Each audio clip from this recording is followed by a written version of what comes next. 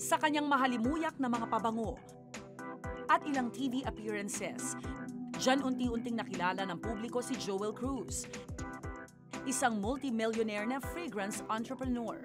Paano ka ba nag-umpisa sa negosyo? Humble beginning, very humble beginning. Yung aficionado kasi, isang tindahan lang yan way back 1999. Ako mismo yung nagtitinda that time. Kwento ni Joel, estudyante pa lang siya noon, pag nanegosyo na raw ang nasa isip niya. I graduated 1986. Nung nag-aaral pala ako ng college, namimili na ako ng mga goods sa Hong Kong, no, sa Thailand, binibenta ko. Ano yung mga binibili mo at binibenta mo? Mga tops, bottoms, kasi blouses, pants, skirts, men's t-shirts, polos. Anong kurso mo ng kolehiyo? I took a BS Psychology kasi gusto ng mother ko na maging doktor ako. Okay. Pero nag-aaral ako ng pre-med, pero ang utak ko lang sa negosyo. Talaga? Bakit negosyo? Well, both parents engaged before in businesses. Father ko nasa tracking business, mother ko nasa chairs and tables for rent. Isinantabi na raw ni Joel ang pangarap ng kanyang mga magulang na maging doktor siya nang simulan niyang isang patahian. Dito. Paano yung disenyo, yung ano? Ako nag-design, okay. oo. Tapos kumuha ako ng cutter sewers, saka mga finishers. Napalaki ko yon after mga 7-8 years. Naging siyang garment factory.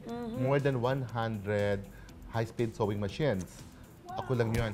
Yes. Nag-start ako nagde-deliver Rhea sa mga depth stores. Nag-shutdown yon kasi yung mga orders ng mga depth store, ganun na rin sa China na bumibili. Pumunta ng Amerika si Joel at pinag-isipan na niyang doon na manirahan. Pumasok ka rin sa iba't ibang trabaho? Yeah. Like? Parang telemarketer. Binibenta namin yung mga shows doon sa, Okay. the whole US. Then after 2 years, you went back? Yes. And na-realize ko na mas gusto ko talaga sa Philippines. Pagbalik sa Pilipinas, inalok si Joel ng isang kaibigan para pasukin naman ang perfume business. May friend ako na inintroduce sa akin yung concoction ng perfume. Galing kasi sila yung mga drum na galing sa Germany. So, fine fragrances, ang ganda talaga ng nila, ng quality ng mga raw materials nila. From 50, Germany pa? O 60 ml dito na yun. ginagawa? Dito na ginagawa. Kukunin lang namin lahat yung raw mats from Germany, the Okay. fragrance oil. Wala pa akong cosmetic laboratory, kaya nagpapagawa lang ako So, sa kanila. pwede kang gumawa ng pabango na kaamoy niya yung Yeah. mga libo-libong ang Yeah. presyo and you're selling it for 150 pesos. Oo. Mula sa isang tindahan lang, sa kasalukuyan ay mayroon ng 458 franchise stores at 30 stalls ang company ni Joel sa buong Pilipinas.